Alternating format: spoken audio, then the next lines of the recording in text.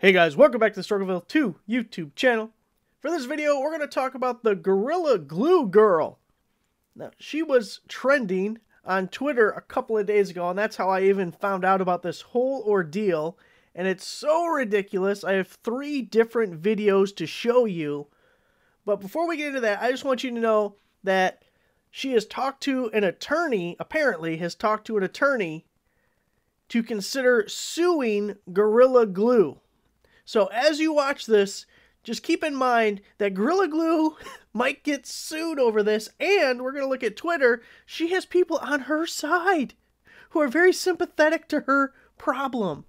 So there's a couple of TikTok videos. Let's jump over there and start with number 1. Hey, yo, for those of y'all that know me know, my hair has been like this for about a month now.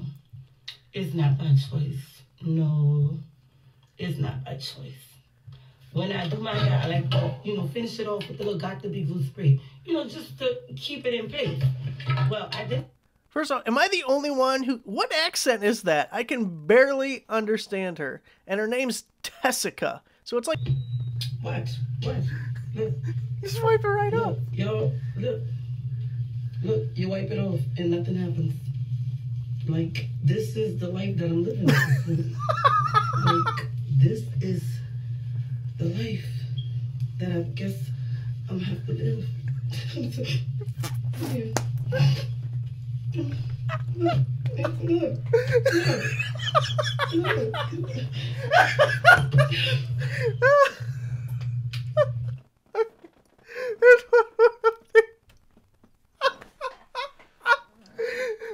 life I gotta live. I'm a dumbass. My hair's glued to my head.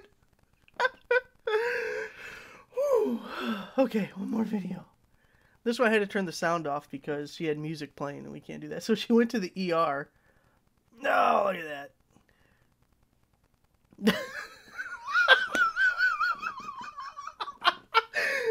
Oh, look at the girl behind her. Okay, that's the whole thing. That was it for the last update. So now we jump over to Twitter where Gorilla Glue has an official statement. Which, by the way, they should turn this into a marketing campaign. There has to be something you can make money off of on this, especially if she's going to sue you anyways.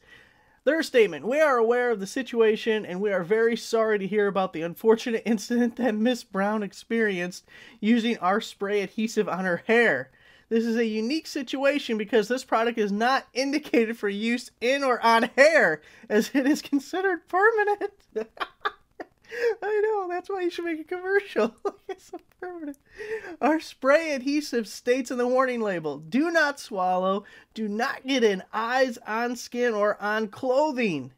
It is used for craft, home, auto, or office projects to mount things to surfaces such as paper, cardboard, wood, laminate, and fabric. We are glad to see in her recent video that Miss Brown has received medical treatment from her local medical facility and wish her the best. So I've looked at a bunch of stuff from here, so I don't know if it was a news article or what it was, but she said, it might have been the TMZ article we're going to take a look at in a second. She spent 22 hours at the ER, and they tried acetone in her hair, and it burned her scalp or something, and they tried rubbing alcohol, which made it gooey but then re-hardened. But I'm thinking if it made it gooey, then you just needed more rubbing alcohol, and maybe it would eventually come out.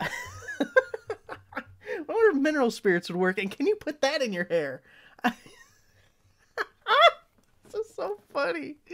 So anyways, now let's go back to the article real quick. So there's one part I want to show you.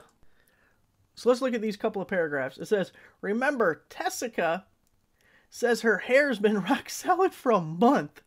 Now, the other thing is it not, I thought I heard somewhere that hair grows like an inch a month.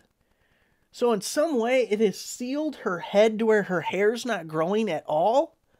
Like, I'm surprised there's not, like, sprouts. Like, think when you plant grass seed and, you got the dirt and then little sprouts of grass start popping up. The new hair growth cannot penetrate the Gorilla Glue? Is that what's happening here? Gorilla Glue told us the quickest possible remedy was rubbing alcohol. Our sources say Tessica's hired an attorney. Is that the right way? Our sources say Tessica's hired an attorney and is weighing her legal options against Gorilla Glue. We're told the label on the product she used says not to use on eyes, skin, or clothing. No mention of hair, which Tessica feels is misleading. You have got to be shitting me. No serious person believes that. Come on. That is so ridiculous. It doesn't say I can't use it in my hair. It didn't say I couldn't use it on my eyelashes, and now I glue my eyelashes shut. What the hell?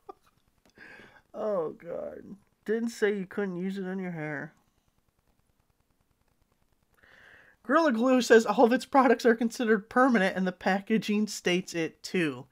I can't imagine she would win, but remember, there was a lady who won a lawsuit against McDonald's because they served her hot coffee. So, we live in a batshit crazy world.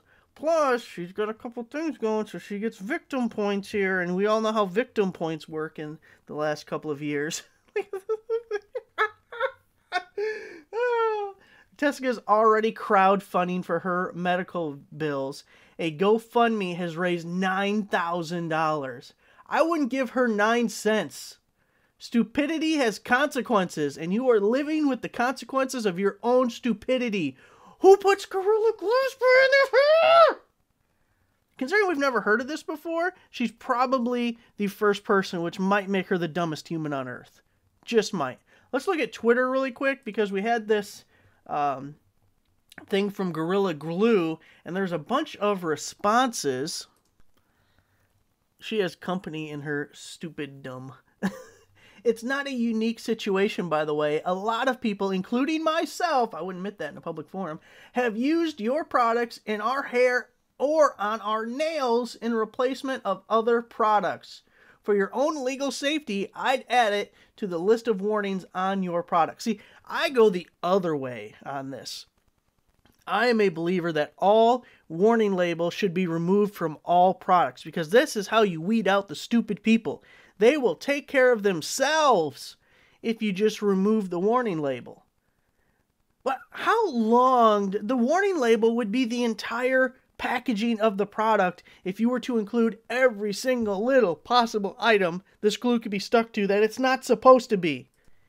I mean, right here in this idiot's tweet, it says that they use it on their nails.